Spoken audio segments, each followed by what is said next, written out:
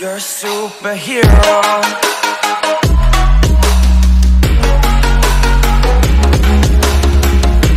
How's it going, guys? Welcome back to a brand new Respawnables video. And in this video, I'm gonna be reviewing the Cold Beam Rifle. Basically, the Cold Beam Rifle is the last prize of this trial 1, tier 8. And I already had this, so I skipped it. But it's just basically a skin. I think I even have that skin. But basically, this video is gonna be about, should you get it? Should you grind for it? Because like many people like now haven't done the event. And like I wonder, like they have school or schoolwork or work or anything, like should I grind for it? Like is it worth it playing like 2-3 hours? Like I don't have that time, but like if it's worth it, I would grind for it.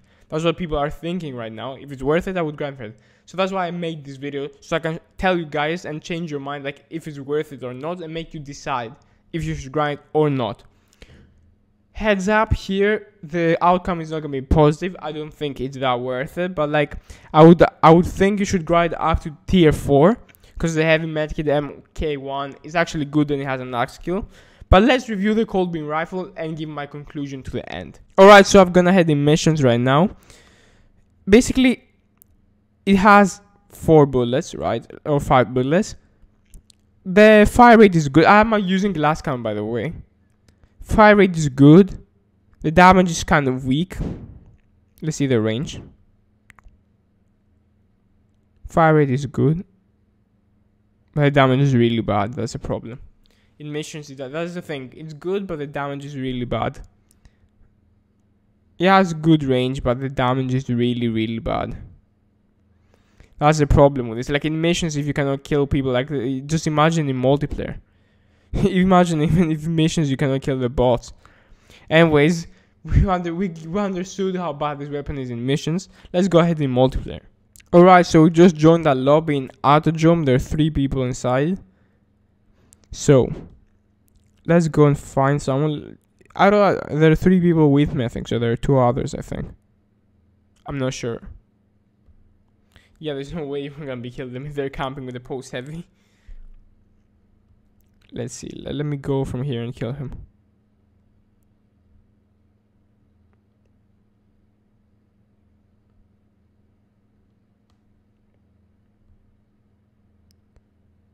Oh my god, this weapon is so bad. It took me a whole clip and more to...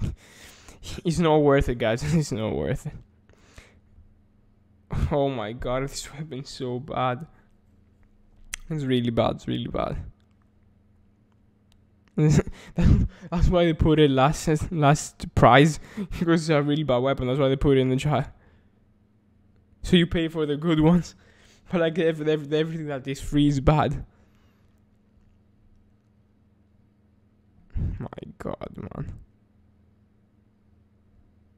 I swear, man, I can't even press the medkit so far that he's killing me, and I can't even kill him. Like it's jokes.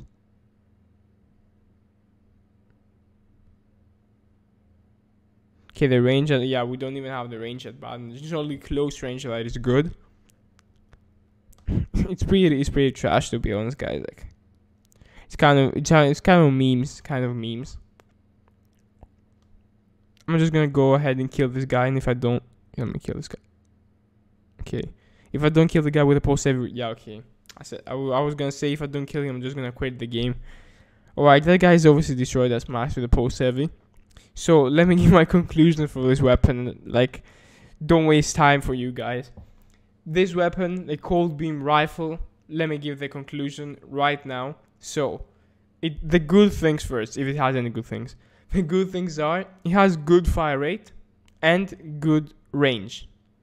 The bad things are, it has terrible damage, can only be used close range with a decent, not even decent damage, and very bad ammo count. Like the ammo count is terrible, man. 5 bullets.